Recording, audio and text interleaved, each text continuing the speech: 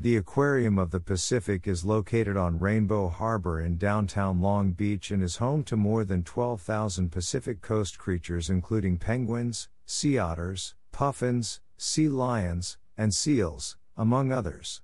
The lorikeet forest is a very popular exhibit and guests are given the chance to feed these cute and colorful birds.